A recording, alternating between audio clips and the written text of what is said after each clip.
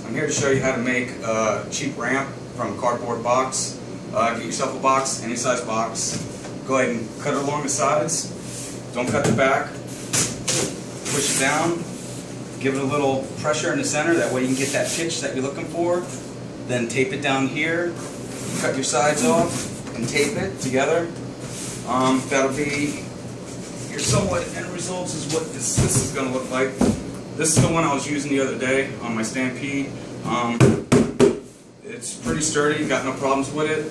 The only thing is I put a little hole back here so I can put a little weight. Keep it that way it doesn't move around too much.